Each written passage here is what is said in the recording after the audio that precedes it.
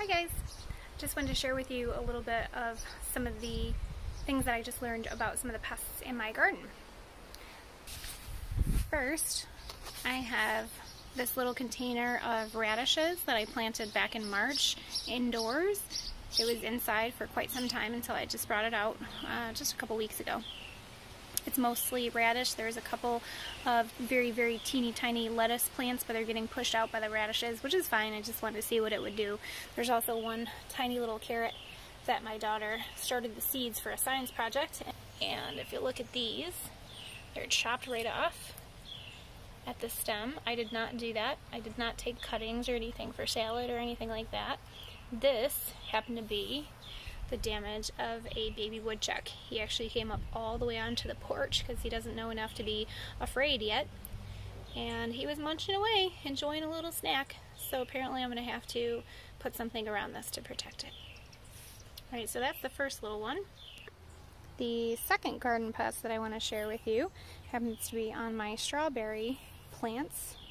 And if you look, I've got a couple of leaves that have this kind of wrinkled texture. They're not flat and cupped. Here's one that looks perfect and fine, and then when you go to this one, it's a little wrinkled, as if it shrunk in the sunlight or something, so it's a little shriveled up. It's not really brown, I guess a little brown at the edges, but not terrible, and then obviously something took a couple chunks out of it. So I started looking, and if you look down into the base, you can see some foam. It looks like a bunch of soap bubbles are in the stem. So I did some research and some looking and found out that that is caused by a spittle bug. It's a little bug that overwinters, lays eggs in the soil and overwinters at the base of a strawberry plant. And when it's warm enough, the eggs hatch and they start eating some of the sap from the stem of your strawberry plants.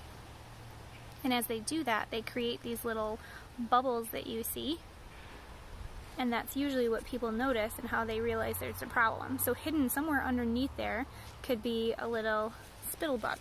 There's other plants that they infest too. I did do some looking, and as far as treatment goes, they don't do very much damage, so I'm not really going to bother treating them as long as my plants still look so full and healthy.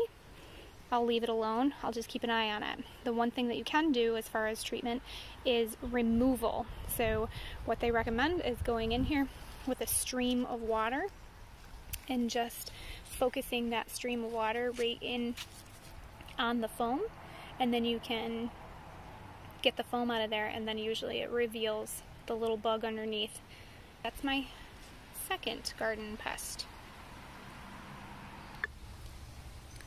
The third garden pest that I'm dealing with happens to be on my eggplant and on my ground cherry. If you look, they have all of these tiny little holes, like a shot pattern in them. Kind of blasted all over, these teeny tiny little holes. With an established plant, it says that they don't really cause too much damage, but on a brand new transplant, it can kill it. So what this is indicative of, these tiny little holes in the shot pattern, is a flea beetle. The flea beetle eats away at the juices inside the leaves, and that's how you can tell that it's there. I've yet to see any actual little beetles myself. They're pretty small. Plus, I guess they're, oh, look at there. You can see them right there. There's a little flea beetle. Yay. See, he's very tiny. The treatment that I can put on this is food grade diatomaceous earth. It is ground up, I think, shells and bone powders. I can't remember exactly, but I will find out. And you sprinkle it on top of the leaves. You dust all the leaves, and it keeps the bugs from being able to eat it. But the problem is you have to keep reapplying after the rain. But because that looks the way it does, and my eggplant, poor little eggplant, oh, he's so holy. He's a holy eggplant and a holy ground cherry. Since they look so bad, I will be spreading some on those little guys, and hopefully that'll be enough to keep them away.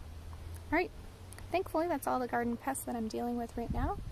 and it's nothing too terribly major except for those little woodchucks. We have to make sure that our fencing is in good shape and there's no holes. So, and the strawberries, I'm gonna just leave them the way that they are and just monitor them and make sure that there's nothing else on there.